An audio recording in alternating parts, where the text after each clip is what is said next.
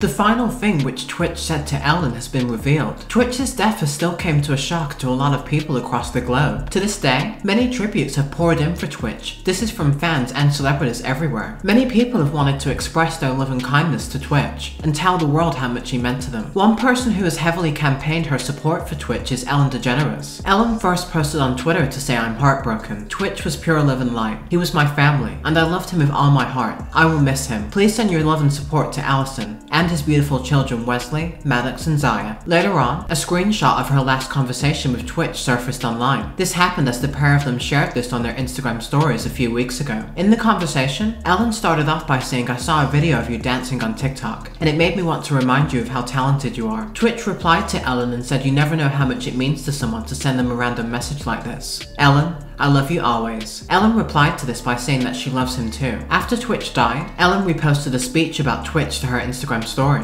This was to express her love for Twitch. In the speech written, it said so many people on social media are posting pictures of themselves with Twitch, talking about their close friendships with him, talking about the text they exchanged with him just last week, talking about the conversation they once had with him. The thing is, it's all true. It's all real. Those who knew him are not trying to make this tragedy about themselves. They're just trying to convey to you who Twitch was. He made everything about you. He made you feel like the most important person in the world, and he did this for everybody, not just the people he needed, or those who were important. He did it for everybody. It doesn't sound real, but it is. All of it. He was everyone's friend. He really did care for every single person who worked at the show, and everyone in his life. And the thing is, if you met him just once, you felt that feeling, that light. That's why I think you and I are hurting, because we all counted on him. He was our flame, our joy, our dancer. There was a heavy burden that none of us realized he was carrying. He must have been so tired, but we didn't know because he never wanted it to be about him, ever. So now we can either spend all of our time wondering why and how, and never being satisfied with answers we imagine, or we can focus on being grateful for the gift he gave us by allowing him to take light from his flame. The thing is, that light still burns in us, all of us. Let's try and share that light with the people we love. It's all we can really do, and that's enough. It's more than enough. Even First Lady Michelle Obama has shared her support for Twitch. She did this by posting a tweet saying, "I was heartbroken to learn about the passing of Stephen Twitch, who I got to know over the years through my Let's Move initiative and visits to the Ellen Show. My heart goes out to his wife Allison and his 3 children during this difficult time." For this video's comment question, a lot of people are speculating on why Twitch did it. Do you think it's wrong for people to speculate on this? Before you go, be sure to give this video a thumbs up and subscribe for daily news updates and your favourite celebs. Thanks a lot for watching.